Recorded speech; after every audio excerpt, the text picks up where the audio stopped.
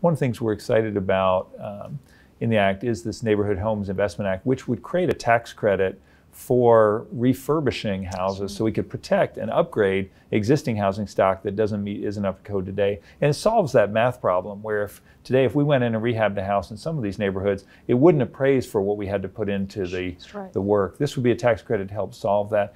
Talk about, do you think there are good prospects for that and how that fits into the bigger housing equation? I think it's a great project.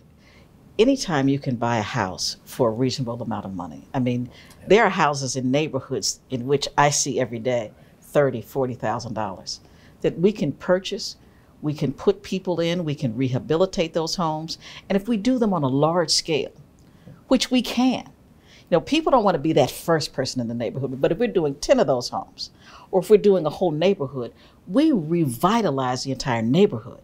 And so what you find yourself with is these new up and coming on the edge kind of neighborhoods that now everybody wants to live in. But we can put people in there for a reasonable cost. 9 times out of 10, under $100,000. Where do you do that today?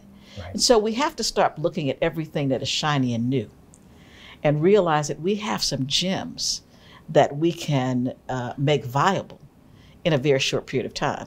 But we ignore them, so we allow them to sit abandoned, to decay, instead of saying, we have this housing stock, which is solid. It just needs some care. Right.